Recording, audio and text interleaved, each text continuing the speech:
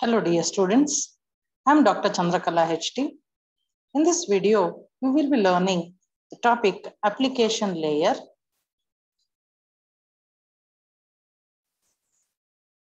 In specific, I'll be teaching one of the application layer protocol, HTTP, that is the Hypertext Transfer Protocol. We'll be learning the features of HTTP and HTTP transactions. HTTP is a protocol which is used to access data on the World Wide Web, or in short WWW. HTTP protocol can be used to transfer data on the web in the form of plain text, audio, video, hypertext, and so on. This protocol is named as Hypertext Transfer Protocol because it can efficiently work in a hypertext environment where there are rapid jumps and navigations from one document to another document. HTTP is similar to the file transfer protocol, as HTTP also transfers the files from one host to another on the network. HTTP is simpler than FTP, in fact, because HTTP does not use the control connection to transfer the files. As we all know, FTP establishes two connections for every transfer, one control connection and another data connection. In HTTP, there is only one connection, that is the data connection for transfer of files. HTTP can carry the data in the form of MIME, multi-purpose internet mail extensions.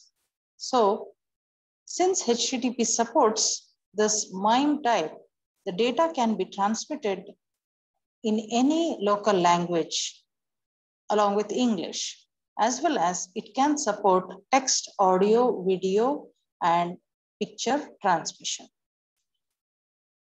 Similar to SMTP, HTTP is also a client-server protocol. HTTP supports instantaneous delivery of messages. Some of the features of HTTP are: HTTP is a connectionless protocol. The client will initiate a request and wait for a response from the server.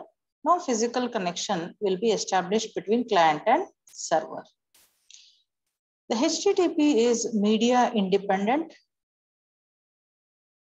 It can send data as long as both client and server know how to handle the data content. It is not dependent on the transmission medium which is used by the client and server. So it allows the data transmission between the client and server irrespective of the transmission medium specifications. HTTP is a stateless protocol because the client and server need to know each other only for the current transaction. Because of this nature, the client and server need not retain the information between various requests for the web pages. The client and server need not remember the identity of the previous providers of the web pages in previous transactions. Now coming to HTTP transactions. The HTTP transaction between client and server involves request and response. The client will raise a request to the server and the HTTP server will reply with a response. So there are only two kinds of messages in HTTP, request message and response message. The request message will be sent by the client. It contains a request line, header, and sometimes a body. Body is optional. It will be used only if required. The request line and header will provide all the information regarding the website which is currently required by the client. The response message is sent by the server to the client. It consists of status line, headers, and sometimes a body. Now let us understand what is a uniform resource locator. The URL is a standard way of specifying any kind of information on the internet. Each web page will be identified by a unique URL or uniform resource locator. The URL will contain 4 parts: method, host computer, port, and path.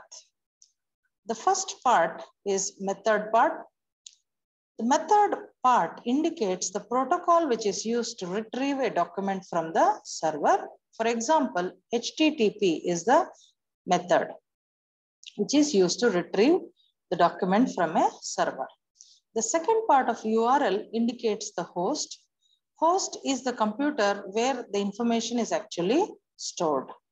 And generally an alias name will be given to this computer, and it is most of the times a server. Port is the third part.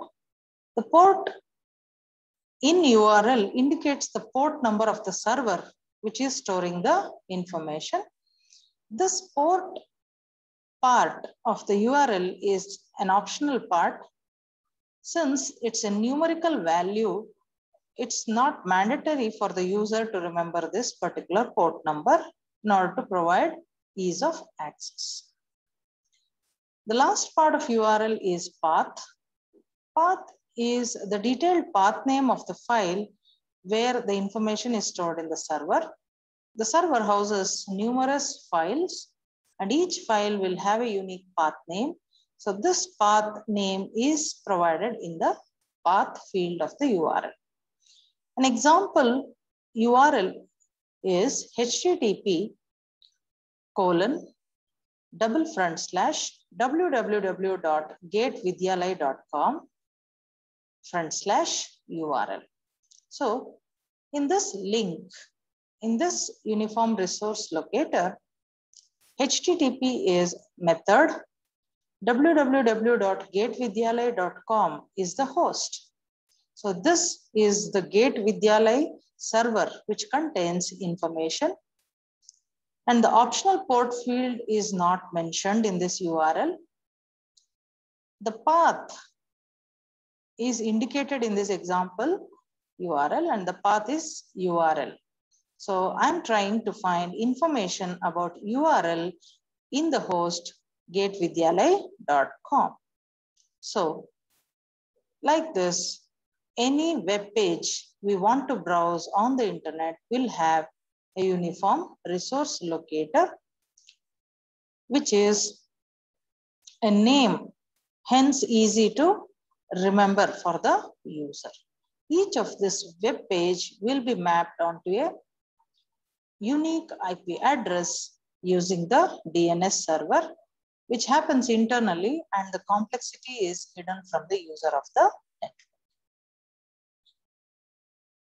In this video, you learned the HTTP protocol in detail. Thank you.